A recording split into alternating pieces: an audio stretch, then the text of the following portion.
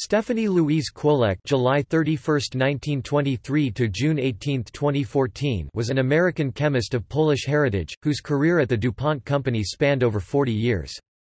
She is best known for inventing the first of a family of synthetic fibers of exceptional strength and stiffness, polyparaphenylene terephthalamide, better known as Kevlar. For her discovery, Kwolek was awarded the DuPont company's Lavoisier Medal for outstanding technical achievement. As of February 2015, she was the only female employee to have received that honor. In 1995, she became the fourth woman to be added to the National Inventors Hall of Fame. Kwolek won numerous awards for her work in polymer chemistry, including the National Medal of Technology, the IRI Achievement Award, and the Perkin Medal.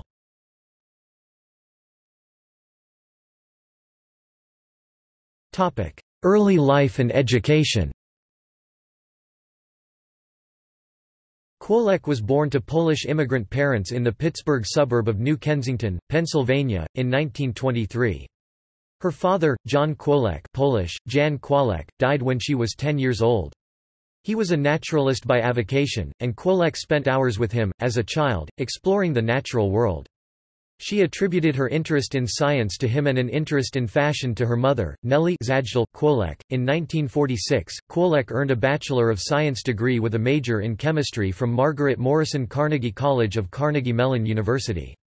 She had planned to become a doctor and hoped she could earn enough money from a temporary job in a chemistry-related field to attend medical school.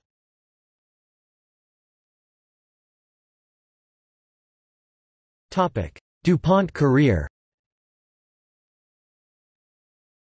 Hale Charch, a future mentor, offered Kwolek a position at DuPont's Buffalo, New York, facility in 1946.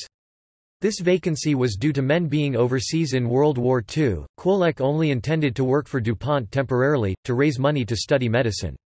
When she found the work interesting, she decided to stay and moved to Wilmington, Delaware, in 1950 with DuPont. She created Kevlar after 10 years with the company. In 1959, she won a publication award from the American Chemical Society (ACS), the first of many awards. The paper, The Nylon Rope Trick, demonstrated a way of producing nylon in a beaker at room temperature. It is still a common classroom experiment, and the process was extended to high molecular weight polyamides. In 1985, Kwolek and co-workers patented a method for preparing PBO and PBT polymers.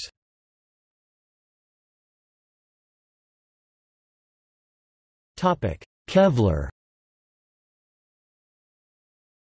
While working for DuPont, Kwolek invented Kevlar. In 1964, in anticipation of a gasoline shortage, her group began searching for a lightweight yet strong fiber to be used in tires. The polymers she had been working with at the time, poly-p-phenylene terephthalate and polybenzamide, formed liquid crystal while in solution that at the time had to be melt-spun at over 200 degrees Celsius (392 degrees Fahrenheit), which produced weaker and less stiff fibers. A unique technique in her new projects and the melt condensation polymerization process was to reduce those temperatures to between 0 and 40 degrees Celsius (32 and 104 degrees Fahrenheit), as she later explained in a 1993 speech. The solution was unusually low viscosity, turbid, stir-opalescent and buttermilk in appearance.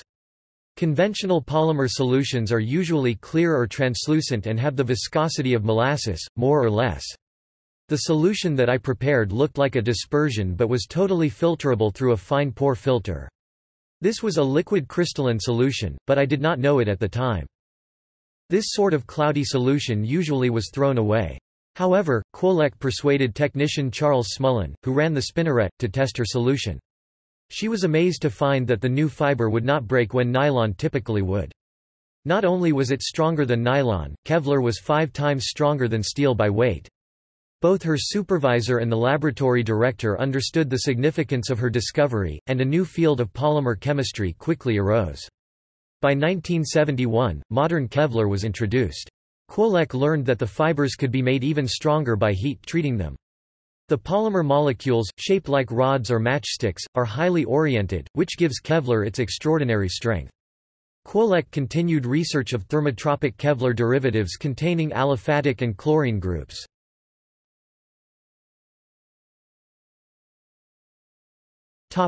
Applications of Kevlar.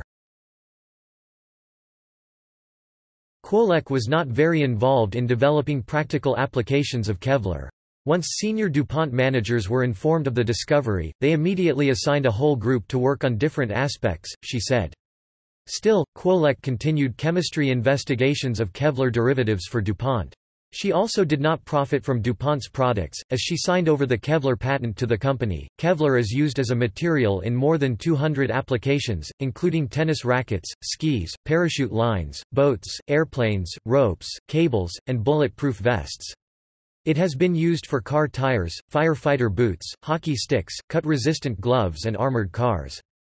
It has also been used for protective building materials like bomb-proof materials, hurricane-safe rooms, and bridge reinforcements. During the week of Kwolek's death, the 1 millionth bullet-resistant vest made with Kevlar was sold. Kevlar is also used to build cellular telephones. Motorola's Droid RAZR has a Kevlar unibody.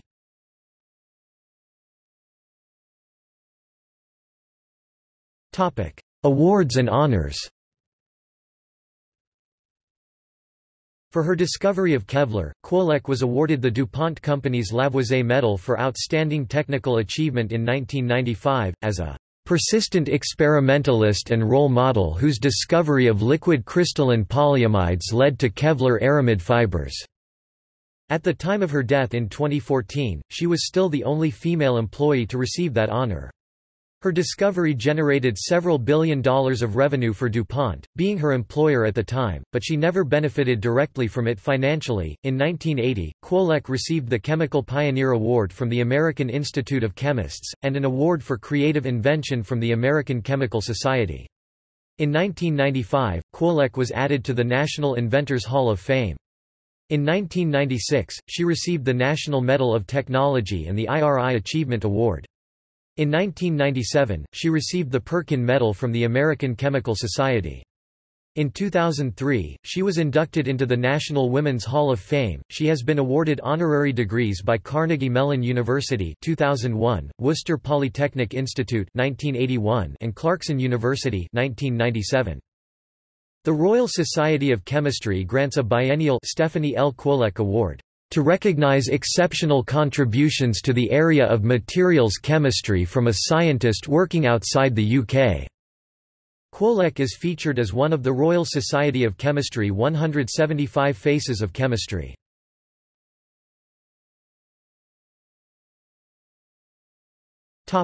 Retirement. In 1986, Kwolek retired as a research associate for DuPont. Toward the end of her life, she consulted for DuPont, and served on both the National Research Council and the National Academy of Sciences. During her 40 years as a research scientist, she filed and received either 17 or 28 patents. She often tutored students in chemistry. She has also invented and wrote about numerous classroom demonstrations that are still used in schools today, such as the nylon rope trick. Kwolek died at the age of 90 on June 18, 2014.